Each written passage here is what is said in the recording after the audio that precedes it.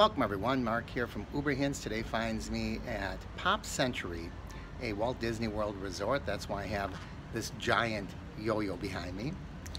And in today's video, I've got a question based on a couple of articles I read this week. Now, you haven't seen a lot of me this week because I'm on vacation, and I don't like to work when I'm on vacation any more than anybody else does. But nevertheless, there was a lot of stuff in the news about Uber and Lyft this week, so it's going to be a busy weekend. I suspect I'm going to be dissecting and digesting a lot of that information for you. But I want to ask today about two articles that had completely opposing viewpoints. Now, the first one, I believe, was in NASDAQ.com. And it said, now is the time to buy Uber stock. It is so low, and traditionally these tech companies go through that phase.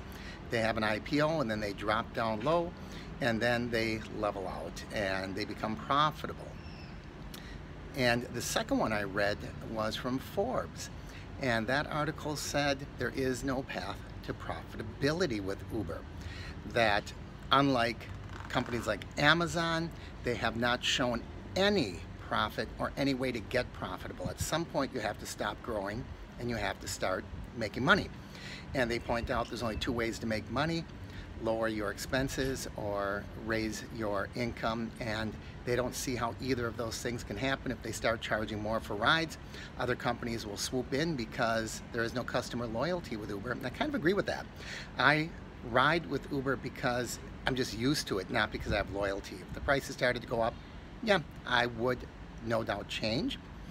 And they also said they can't lower the prices anymore, especially with things like AB5 coming into play. Payment to drivers is already pretty much rock bottom. How much further can you go and be able to pay drivers to a point where they'll drive for you? So they see no path to profitability whatsoever. Two completely diametrically opposed points of view. Here's my question for you in today's quick vid.